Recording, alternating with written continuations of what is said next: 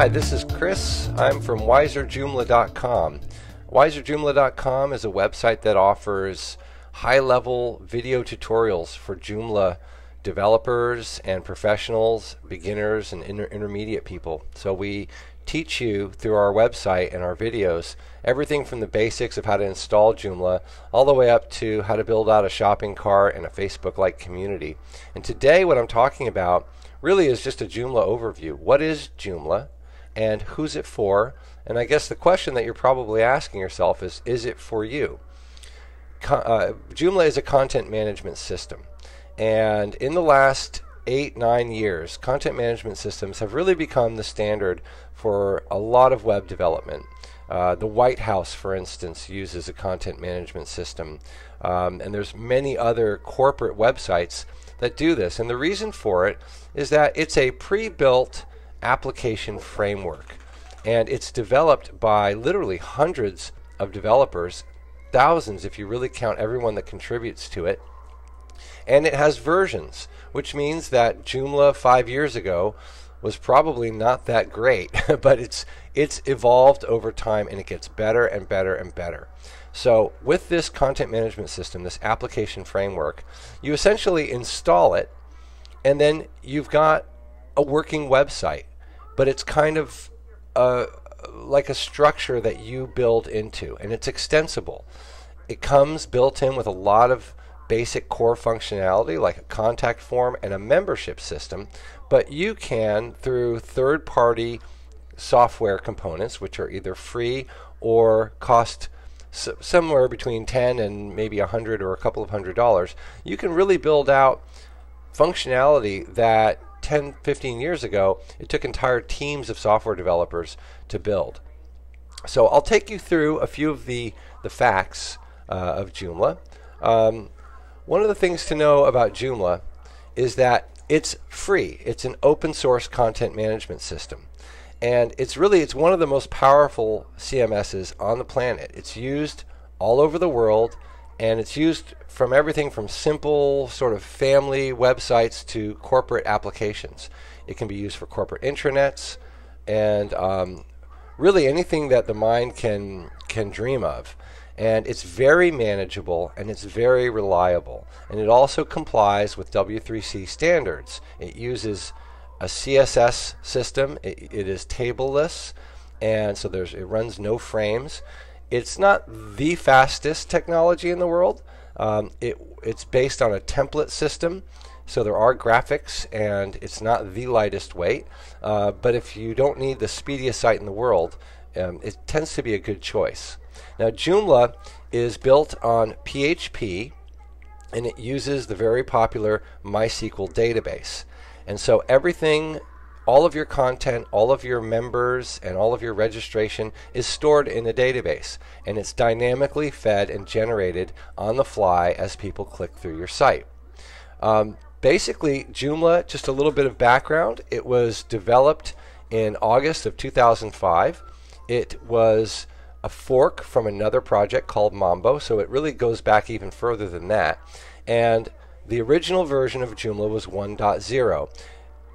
Within the last year and a half, Joomla 1.5 came out, and Joomla 1.5 was a radical and a very significant update, and it corrected a lot of the problems that people had with the original 1.0.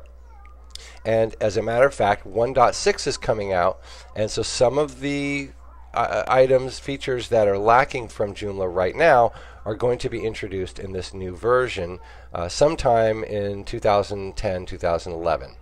Now, who is Joomla best suited for?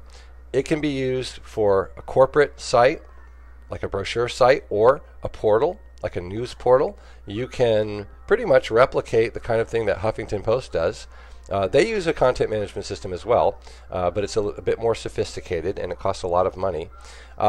You can use it for corporate intranets and extranets, online magazines, newspapers, e-commerce. There is another open source component called VirtueMart, which is free, which installs right inside Joomla and gives you a dynamic and a very powerful shopping cart. And there's a lot of other small business, nonprofit, community-based portals. There's another plugin called Joomla Social and a couple of others where you can basically have what's essentially like a Facebook application running within your Joomla site. A lot of schools use Joomla, a lot of universities, and of course just a personal homepage, or if you're a photographer and you want a really fancy portfolio for your images, then Joomla is a really good choice for you. I'll show you a couple of examples of sites that are used around the world that use Joomla. One is the Porsche site in Brazil is a Joomla site. Another is the Guggenheim Museum in New York City. You've probably heard of that. They use Joomla very effectively. And one that is pretty impressive is Linux.com. Linux.com uses Joomla.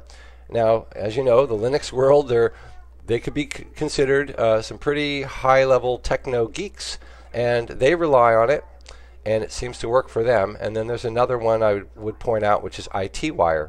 These are all sites, some of which have literally many tens of thousands and up to 1 million unique visitors a month. So Joomla is extremely robust, it is scalable, and it is also very reliable and easy to manage. And that's really the main point.